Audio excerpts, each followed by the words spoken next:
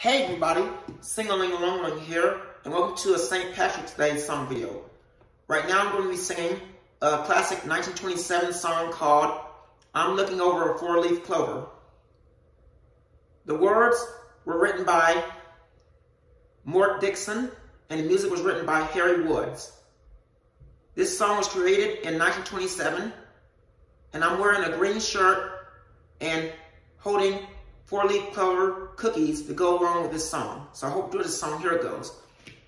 I'm looking over a four-leaf clover that I overlooked before. One is for sunshine, the second is rain. Third is for roses that grow in the lane. No need explaining, the one remaining is somebody I adore. I'm looking over a four-leaf clover that I overlooked before. And that's about it. Please don't forget to like, comment, share, and subscribe to my YouTube channel. Thank you. Bye.